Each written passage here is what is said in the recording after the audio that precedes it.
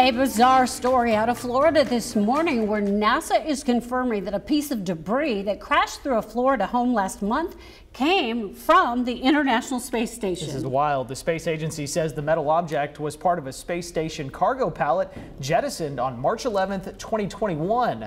It's almost exactly 3 years later, on March 8th of this year. NASA expected it to fully burn up as it entered Earth's atmosphere, but the small piece survived and tore through a home in Florida. Shortly after it hit, the homeowner, Alejandro Otero, describes what it was like.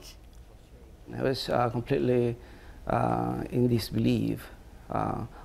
What are the chances of something landing on my house with such force to cause so much damage? And totally, I'm super grateful that nobody got hurt. NASA says the space station will investigate the jettison to try and figure out how the debris survived and make any changes if needed.